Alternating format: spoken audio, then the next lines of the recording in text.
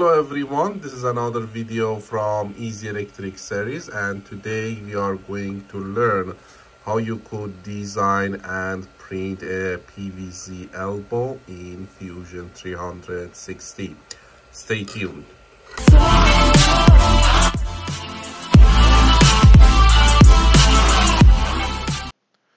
So today we want to design a PVC elbow, so something like this using the sweep command that we learned in our previous class. So let's see how we could do that. So as usual, we comes to the new design. I'm going to choose the XY axis. So I'm going to create the new sketch over there. So here we need actually the tree circle. So let's to go to the center one. Let's to actually choose first one. Let's to do the 40. So the second one I'm going to choose is 40. Let to, if the thickness will be 6 millimeter, let to do 3 by 3. So that means next one should be 43, and the other one should be actually 37. So I'm coming here and say 37, enter. So now we actually have these three circle. Now we are looking to draw the path for the sweep command. So I finished that here. So comes here on the ZX plane. So say create the new sketch. So let's see that to redo that. It looks does not go through. So now it's good. So now here I just want to show the path for the sweep command. So let us start with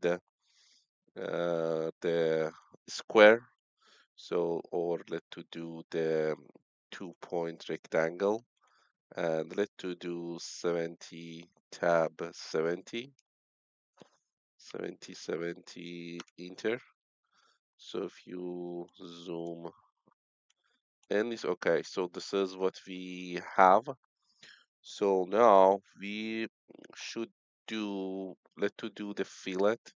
So let to do fillet this side and this side. So let to see, let to say 40 for fillet. So this is somehow is a pass for the sweep command. So I say enter. So now I'm going to cut this and also this.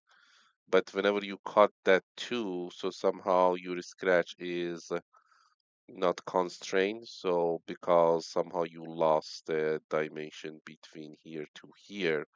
But it's not a big deal. We are going to add the dimension. So let's say here to here for sure should be 70. I add that there, enter. Now it is fully constrained. So that means I have my pass is ready. So let's to finish this, go to the home. So now first I'm going to have the whole elbow. So I'm coming here, say sweep. So single for select, definitely I should actually select the whole two circle that I have. And the path should be this one. So as you could see, now I have the elbow. So see, this is my, to zoom that a little bit. So now I have my elbow. So now let's to see what we could do. So now I need actually here, and let I turn on this one. So now this one somehow should go in, right? So I comes to select this one, this circle, and say extrude. So I extrude that 20. So it goes 20 down. Definitely it's cut and say okay. So now let's to back here and go home. And you see what's happened here. We actually cut that for a 20. It's go actually inside. That's actually, this is what we want to have. Now we should do the same thing here. So let's say create a sketch. I want to actually have these sketch. So if you remember, if you actually, if you back here in sketch one and edit sketch one, you see what we did. So we did actually, we start with 40, 43, 37. So we are going to do the same thing to finish this back home here. So we select the whole this as a sketch tree. So now I could say edit the sketch. So now I'm going to draw a circle, and the center circle should be, let's see, should be around the 40, right? So if I say 40, this is actually what we had. We have this one is 43, this one 37.